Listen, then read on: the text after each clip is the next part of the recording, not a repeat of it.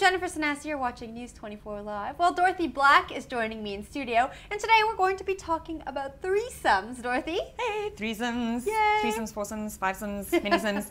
Yeah, threesomes. Well, are threesomes good or bad? Threesomes are, whether they're good or bad, depends on why you're going ahead having them. And people have them for many different reasons. I suppose there's a big fantasy of having more than one partner at the same time. People enjoy threesomes for the fact that it gives them room to explore other partners while they're still in the safety of their relationship. And then it also gives them room to explore their sexuality. So if you're having like a male-male-female or female-female-male, if you're a guy, you might be able to explore your bisexuality, or if you're a woman, you might be able to explore your bisexuality within a safe space.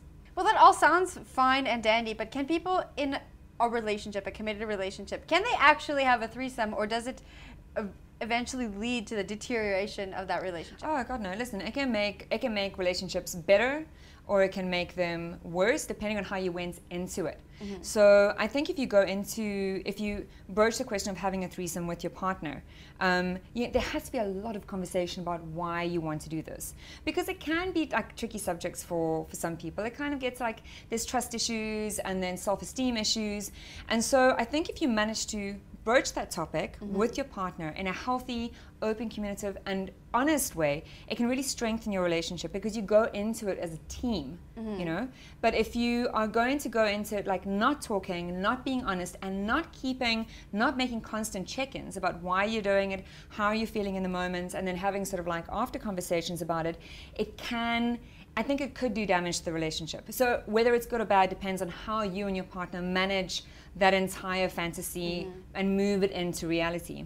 Well, what are some of the healthy reasons to want a threesome? Well, you know, it goes back to the fact that people can explore their sexuality, they can explore having more partners at the same time, and they can also explore a fantasy, because it is a big fantasy, and they can do that in the safety of a relationship, assuming that you and your partner are kind of doing the good conversations and the check-ins with each other. What are the unhealthy reasons?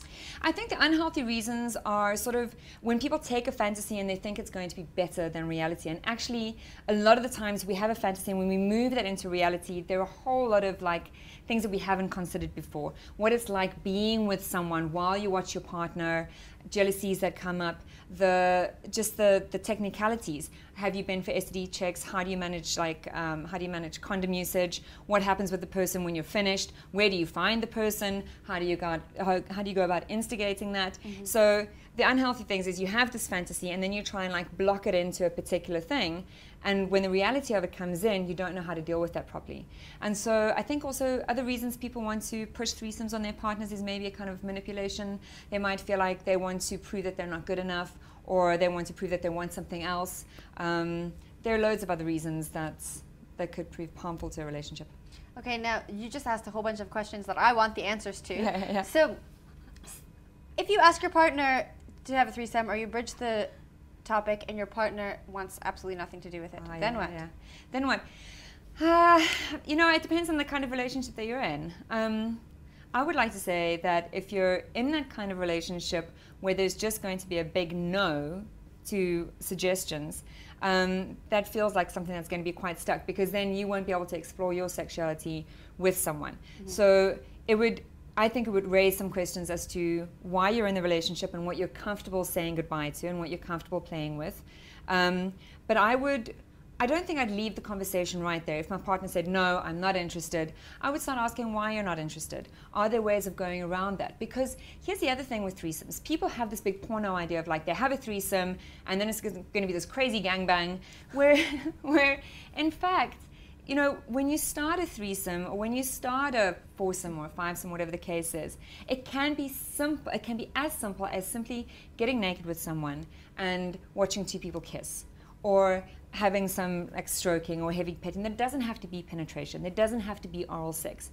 And so I think when you go into the conversation, it can be as simple as, how would you feel about someone else being with us while we cuddle or while we kiss?